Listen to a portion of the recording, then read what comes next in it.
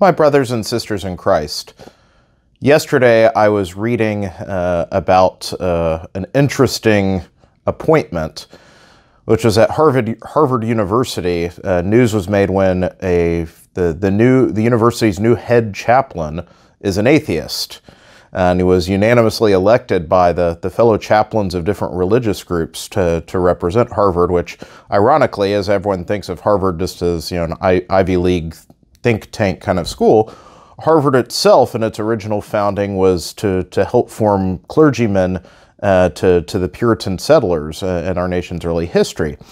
But beyond all this, this has drawn a lot of feedback and remarks of people in shock of how bizarre it sounds to have an atheist chaplain.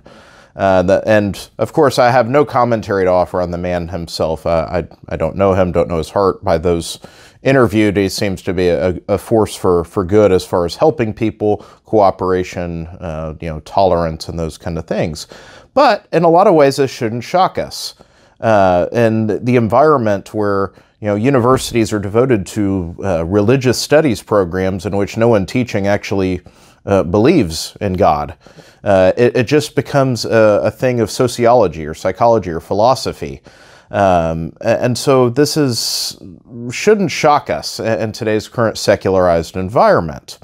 But something that this points out, and the reason I was thinking about this with today's readings, is that the readings of the day, both the first reading and the gospel, point to the distinction between a knowledge and intellectual faith and an actual lived faith, if you'll think of the head and the lungs.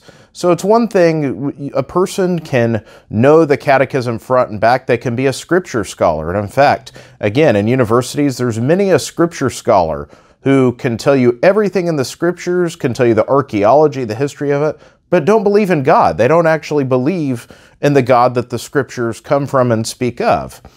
And so there's the knowledge, if you will, of faith, but then there is the living faith.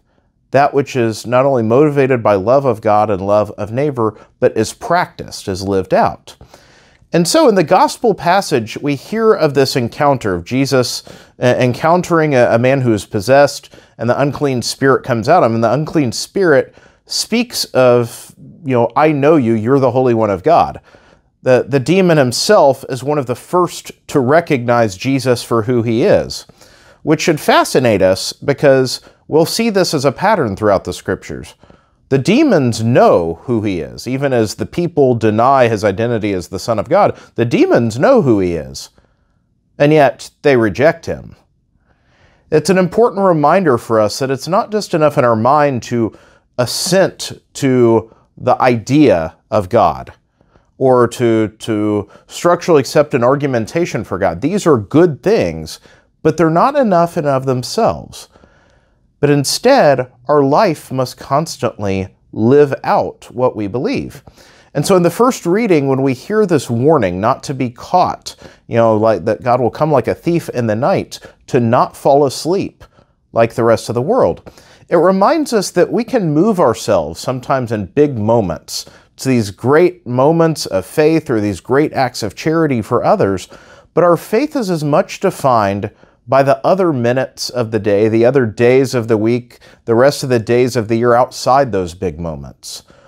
And so there's a temptation with all the noise of the world in a very secularized world to kind of compartmentalize our faith to the back of our head. And we don't stop believing in God, the tenets of our faith, the church. We still assent to all of them intellectually, but we're not living them out. The other days that we don't pray, the other days that we go about our business so we can be selfish, we don't love our neighbor the way that we should. We still believe all the things we profess, but it actually is not transforming us. And that is what separates the true disciple of Christ, is that we're called not just to understand. In fact, sometimes in our faith is when we assent to and love those things which we don't still fully understand, the mysteries of God that we don't fully grasp, and yet we assent because we know that God is the ultimate good, and we're moved for love of God and love of our neighbor. This ultimately is what defines our faith as Christian disciples. And so, yes, we must pursue our learning, our catechesis, all of these things, but these alone do not make us disciples of Jesus Christ. These can only take us as far as the demons, who know who he is and yet still are moved by a complete hatred and rejection of God. Let us not be a demon. Let us not be just a secularized good person. Let us not be someone who knows matters of faith and religion and yet in the same breath can profess themselves atheist. May we show the world by our love what it truly means to be Christian, to be disciples of the Holy One of God. May God bless you all.